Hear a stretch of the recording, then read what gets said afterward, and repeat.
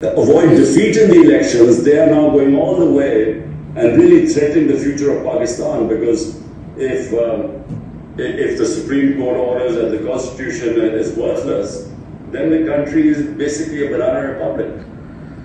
Thank you.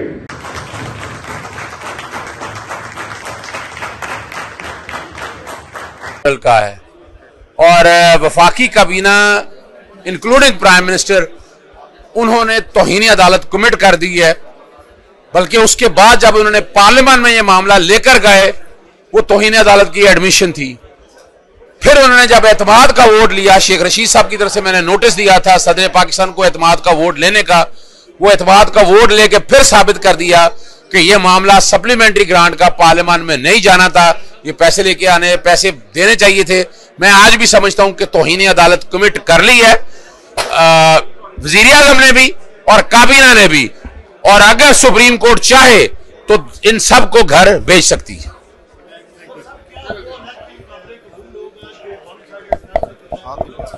देखिए, एक बार मैं बताता चलूं आपको, ये ज़हन में रखिएगा, जब से पाकिस्तान बना है सारे इलेक्शंस कंट्रोवर्सीज आप देखते रहे हैं, लेकिन इसका मतलब यह नहीं है कि आईने पाकिस्तान 1973 को तोड़ा जाए। 90 दिन में इलेक्शन होने हैं और मैं बार बार कहता हूं कि ये जो कहा गया है कि सारे इलेक्शन इकट्ठे होने हैं, ना आइन में कोई प्रोविजन है ना कानून में प्रोविजन है कि कौमी असेंबली और सूबाई असेंबलियों के इलेक्शन इकट्ठे हों। ये इलेक्शन अलहदा होने हैं, वो अलहदा बात है, आसाइश के लिए आप कर दें आप उसको, लेकिन ये इलेक्शन अलहदा होने हैं और अलहदा करें, और कानून यही है।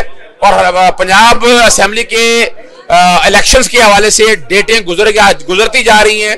और दूसरी तरफ एक और बात बताना चलूं आपको, खैबर पख्तूनख्वा के इलेक्शन में पहले पोल डे देनी थी गवर्नर ने, वो नहीं दी गई और काबीना बना दी गई निगरान। वो निगरान काबीना आज भी गैर कानूनी है और 90 दिन वाला मामला जो है वो हम अदालतों में ऑलरेडी ले जा चुके हैं। अस्सलाम वालेकुम। मोहम्मद अज़हर सिद्दीक अपने प्रोग्राम पॉलिटिकल डायरीज़ के साथ हाजिर खिदमत है। आज यानी कल का दिन बहुत ज़बरदस्त था। इंटरनेशनल लॉयर एसोसिएशन की कन्वेंशन में रूल ऑफ़ लॉ पे इमरान खान साहब का खिताब था। सवाल जो आपके बहुत ज़बरदस्त सेशन हुए उस पर बात करनी है। साथ साथ आज इमरान खान साहब ने अदलिया से इजहार यकजहती के लिए रैली का कहा है और पूरे पाकिस्तान में ये रैलियाँ निकाली जाएंगी और इसका इम्पैक्ट बहुत पड़ना है। और मैं बड़ी उम्मीद करता हूँ कि पाकिस्तान से सारे लोग जो हैं अदलिया के साथ इजहार यकजहती करेंगे। और ये हमारी रेड लाइन है, चीफ जस्टिस हमारी रेड लाइन है, अदलिया हमारी रेड लाइन है, याद रखिएगा। तो उम्मीद बड़ी है हमें अदालतों ही पे ट्रस्ट करना है, अदालतों पर यकीन रखना है। इंटरनेशनल लॉयर एसोसिएशन का पंजाब का चैप्टर का मैं सदर हूँ, आपको पता है। फिर यहाँ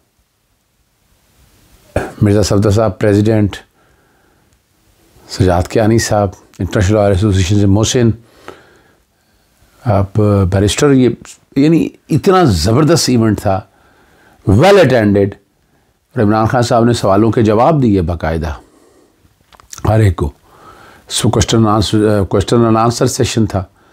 इमरान खान साहब ने अदलिया की अहमियत को उजागर किया, बताया कि अदलिया कितनी है और पूरे दुनिया में वोकला बरादरी खड़ी है। अब इंटरनेशनल लॉयर एसोसिएशन ने इमरान खान साहब के साथ इजहार यकजहती किया, इमरान साहब चलने का इरादा किया है और वो चलेंगे। और वो समझते हैं कि रूल ऑफ़ लॉ पाकिस्तान में आना चाहिए। सिविल सुप्रीमेसी की बात उन्होंने की और सिविल सुप्रीमेसी पाकिस्तान में बहुत ज़रूरी है। मैंने ओपनिंग स्पीच है मेरी वहाँ की, कुछ और सवालों जवाबों के बहुत सेशन है, ज़रा वो देख लीजिएगा। और साथ ही इमरान खान साहब ने जो खिताब किया है कुछ पोर्शन वो देख लीजिएगा, देखिएगा। As ex-Prime Minister Mr. Imran Khan has a very busy schedule, and I was very much interested to hear my brother Mohsin Malik, and if we do have some time after the speech of Mr. Imran Khan, I'm here to answer a number of questions regarding this recent scenario, definitely with reference to elections and as far as the exercise of the suo motu jurisdiction, which is going to be curtailed by a law of the parliament. because of the shortage time, and before having the introduction of Mr. Imran Khan by our colleague, मैं इनकलाब पसंदों के एक कबील से हूं जो हक पे डट गया, उस लश्करे कलील से हूं। मैं यूं ही दस्तों गिरबा नहीं जमाने से, मैं जिस जगह खड़ा हूं दलील से। We had only one hope as far as the rule of law is concerned, and that is our judiciary, sir. No institution in Pakistan right now is interested in maintaining rule of law, although that has been protected under Article 4 and 5 of the Constitution, and on the same time Article 10A has been provided herein. For wasting a time, I'm requesting the colleague for calling Mr. Imran Khan for a speech on his president. No, before Mr. President, sorry. इसका ताल्लुक था, मकसद तो यही है कि आप लोगों को अच्छी तरह पता है कि कितना ह्यूज डिफरेंस है जो रूल ऑफ लॉ पाकिस्तान में और जो रूल ऑफ लॉ यहाँ पे है। इसी तरह जो जुडिशरी का रोल यहाँ पे और जो जुडिशरी का रोल पाकिस्तान में, ज़मीन आसमान का फ़र्क है। मकसद ये था कि हम आज इस मैसेज को कन्वे करें ओवरसीज़ पाकिस्तानियों की तरफ से, पाकिस्तान के जो इदारे हैं या अथॉरिटीज़ हैं, कि ये चीज़ हमें ठीक करनी चाहिए। हमारी चूँकि एक शॉर्ट नोटिस पे ये कॉन्फ्रेंस थी, इससे पहले भी हम बहुत सारी प्रपोजल देते रहे हैं। हमें किसी पार्टी से इख्तलाफ करते हुए ऑब्वियसली ये चीज़ें नहीं करनी है। हमारा मकसद पाकिस्तान और पाकिस्तान के लिए बात करते रहेंगे। बहुत शुक्रिया। हमारा किसी आज इमरान खान साहब ने ILA से खिताब किया है, इसका ये मतलब नहीं हमारा किसी सियासी पार्टी से ताल्लुक है, लेकिन मैं बताता चलूँ कि कोई पार्टी, कोई लॉयर, कोई नॉन लॉयर जो भी रूल ऑफ लॉ की बात करेगा, इंटरनेशनल लॉयर्स एसोसिएशन उसका पूरा साथ देगी। और हम ये चाहते हैं कि पाकिस्तान में रूल ऑफ लॉ की इम्प्लीमेंटेशन हो और UK की तर्ज पे, चाहे इसका जो कोड ऑफ कंडक्ट है, हम जो भी इसमें जो सजेशन है, जितनी हेल्प कर सकते हैं हम कर रहे हैं, हम करते रहेंगे। देखिए, ये जो आज इमरान खान साहब की स्पीच हुई है रूल ऑफ लॉ के ऊपर हुई है। हमारी ख्वाहिश है कि इमरान खान साहब हुकूमत में आने के बाद जो आज उन्होंने स्पीच में बातें की हैं रूल ऑफ लॉ की, जस्टिस की, उसके ऊपर इम्प्लीमेंटेशन करें। मुश्किलात जरूर आएंगी उसको इम्प्लीमेंट करने में, मगर खान साहब को इसके ऊपर आगे जाना चाहिए और इम्प्लीमेंटेशन जरूर करनी चाहिए।